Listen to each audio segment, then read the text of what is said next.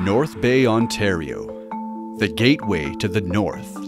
Known for its scenic trails, incredible views, and beautiful beaches. But those beautiful beaches may be in danger, thanks to sharks. In 2020, a news article revealed that 3 bull sharks had been released into North Bay's Lake Nipissing. The sharks' handler promised that they wouldn't survive the winter, but the sharks promised something different. We visited Lake Nipissing and North Bay. Join us for a total, unrestricted look at the horror that haunts a small town in blood in the bay. Sharks in Lake Nipissing.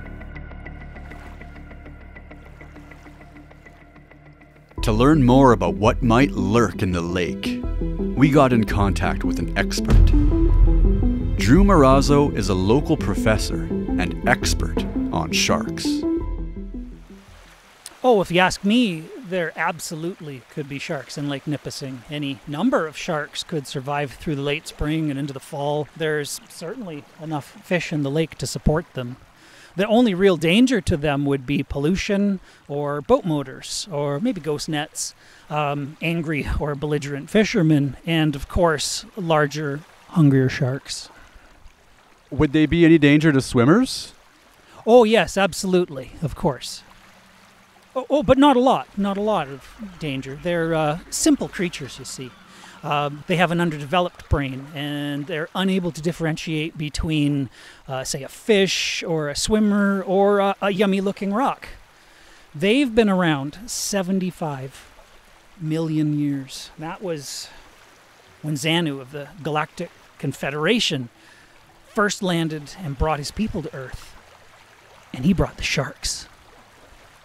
Now, if you'd like to know more, I have a news. I think that's all the time we have today. And I would love to take the time to read through this in great. Marazzo taught us an important lesson. Sharks could be anywhere. Since first appearing over 455 million years ago, sharks have developed an incredible sense of smell, keen eyesight, and some even have the ability to swim in fresh water, like those of Lake Nipissing. Backing up Professor Marazzo's claims are the people who trawl and sail for a living, the simple fisher folk of North Bay. Fishing is one of the oldest professions on Earth and is steeped in tradition. Honoring those traditions is Chip Rex Rect Rexon. We're here at the dock. Oh yeah, we're at the dock, eh? I've seen sharks in this lake. Really, they've been putting sharks in there for years. They? Yeah, sometimes at night they've been hucking things in there, you know, like big sharks, little sharks, you know, medium-sized sharks, or just stuff. They've been throwing stuff in the lake. Have you seen any sharks? Oh yeah. Well, no. But I haven't really seen any fish. Really, like I said, I've been trying all sorts of bait and nothing's really biting. It's probably because it's about 80% shark in here. We're not going to get any fish from the dock. Oh. It's a hard line. But the proud fisher folk aren't the only ones watching for sharks. Others have come looking for nature's wettest predator. This gentleman tells me that he's known about the sharks for years. I've been tracking them for quite some time. And how do you manage to do that?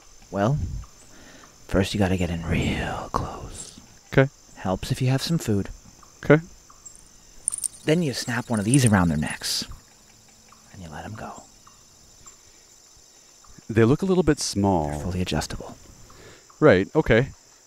What have you found? Well, the sharks seem to disappear sometime in the late fall. There's some kind of extensive tunnel system under the lake that leads right to the ocean. Okay, that's amazing. Have you managed to tag and track many sharks? I got 3 today. 2 white ones and a big black one. A black shark? No. What is it? Oh, my God, it is moving fast. Yes! No. No? It's above City Hall. No, wait! Wait! Oh my! This can't be. What is. Get down! Oh! Ah!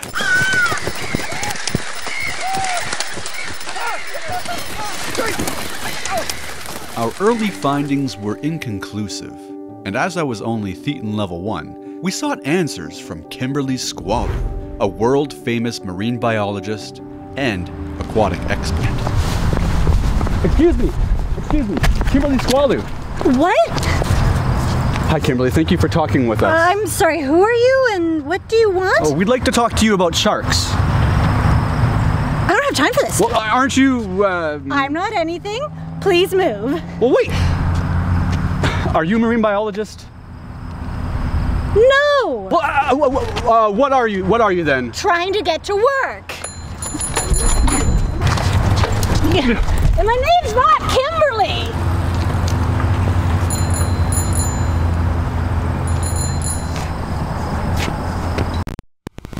While filming in town, news broke that a vicious shark attack had occurred. Oh my god.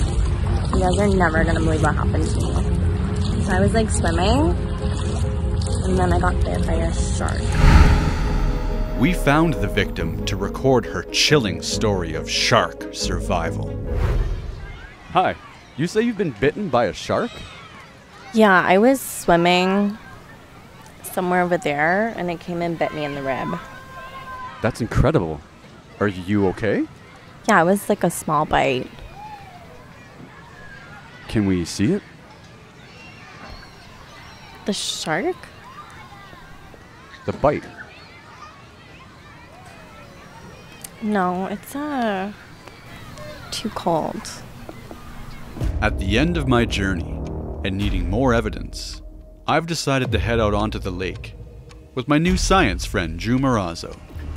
It is my hope that we might lure the predators out by chumming the waters from the safety of a canoe.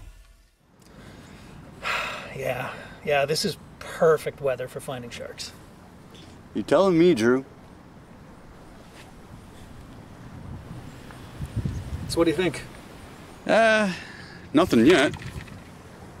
Chumland's good, though. Any bites on your end? Nothing yet, but I have a really good feeling about this. Whoa! Did you... I swear I heard something. Did you hear that? No, I didn't hear anything. Well, this reminds me of that time when Xenu with the Galactic Confederate... Look at that!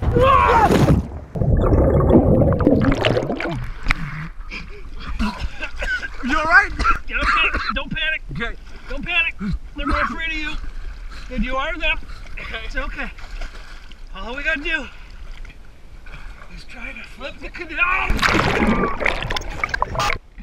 Drew!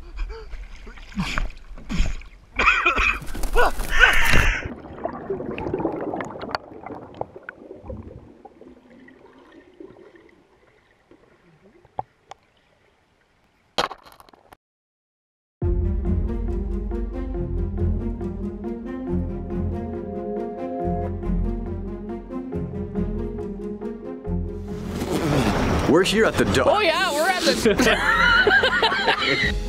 Oh! Oh! Whoa! Whoa! Whoa! Totally crazy. Alright. Never been so...